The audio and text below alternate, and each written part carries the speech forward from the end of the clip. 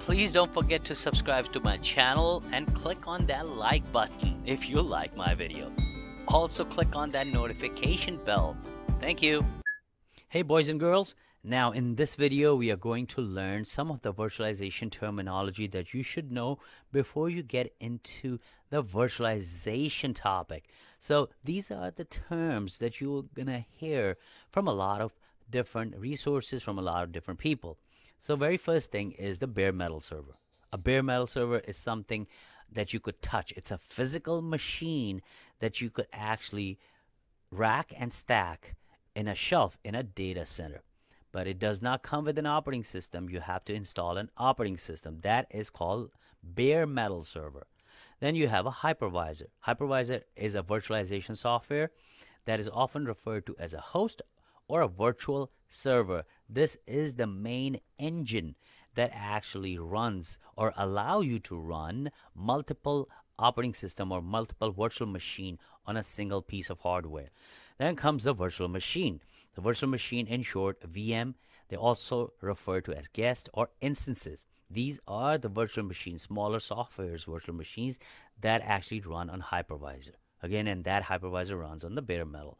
Comes in the virtualization software. So you have a hypervisor software, then you have a virtual machines. What if you have multiple hypervisors and so many different virtual machines? Then you need some kind of software to manage them. That's when in VMware it is called vCenter.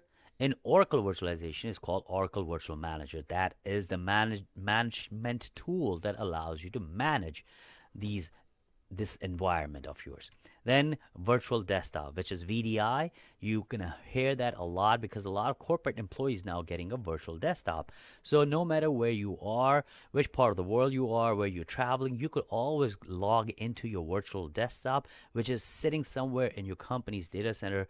You log in, you're gonna get the same environment, same operating system, same applications on your virtual desktop. You don't have to actually carry your laptop. You could use any computer to log in to your virtual desktop.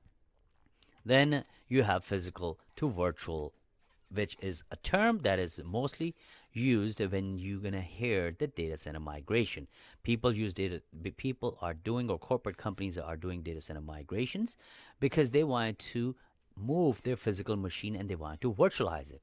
Why do they want to virtualize it? Because it gives you a lot of different benefits, which you will learn later on.